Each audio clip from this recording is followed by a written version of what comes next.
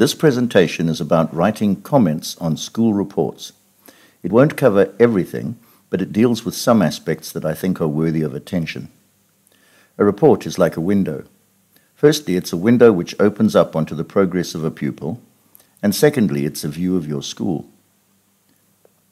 Continuity is very important. Teachers need to look at the pupil's previous report to ensure that the latest report picks up where the last one left off. It's particularly important to highlight any downward trends in marks, stating the reasons why, and, if you don't do it, the parents will quickly come back at you with queries. There is a trend today for teachers to write lengthy comments detailing, often with much educational jargon, their pupils' progress. I'm not in favor of this. I believe you should remember that you are writing primarily for parents. They shouldn't get to the end of reading a comment and wonder what on earth you're talking about.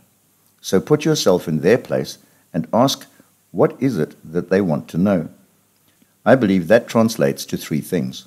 Firstly, how has my child progressed in relation to expectations? 2, are they making an effort? And 3, are there any problems we should know about? And going on from point 3, how can these difficulties be addressed? Here are some practical tips for writing comments. First of all, avoid repetition of words. This includes the pupil's name. Use personal pronouns as well. Also, vary the length of your sentences and double-check the comment to make sure that the language flows easily. And don't mix your tenses when talking about what the pupil has achieved. Be careful to use I and me correctly. Here's an example. There's an easy trick to know whether it's I or me without going into a grammatical explanation. Just take Mr. Muhammad out of the sentence and try it. Jason has produced good work for me. Obviously, it would sound silly to say that Jason has produced good work for I. Therefore, in this case, it is me. Oh, and please don't write myself instead of me. This is commonly done these days, but it's not correct and it sounds pompous. My school uses letter symbols for progress and numerical ones for effort. Whenever there is a discrepancy between the two on a report, make sure you mention why. In the case on the screen at the moment, it indicates that although the pupil's progress is just satisfactory, they are trying their best. This is important for a parent to know. When there are problems, be truthful but not unkind. The statement in red might be truthful, but it's also brutal. Rather, temper a negative comment with a positive suggestion, as in the example in green. Also, where there are problems, try to suggest solutions, as in these two examples.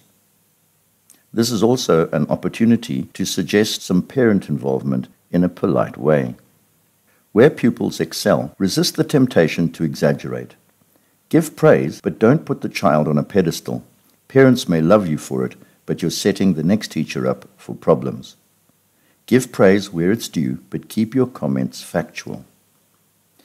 Now we come to the general comments at the end of the report. This is where the class teacher or tutor needs to look at all the specialist teachers' comments and tie up the threads to give an overall picture of achievement and effort. If necessary, you should communicate with your colleagues where there are areas of concern before making statements.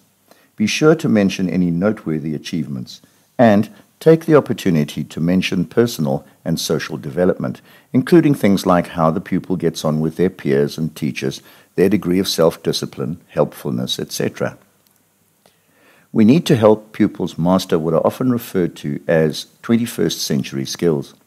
These are not always adequately tested in examinations, but the world of work tells us that collaboration and teamwork, creativity and imagination, critical thinking and problem-solving skills are the most important skills needed by today's professionals, and which are often lacking in qualified young people who are entering the workplace. But not only do we need to be deliberately helping pupils to acquire these skills, we need to be commenting on them.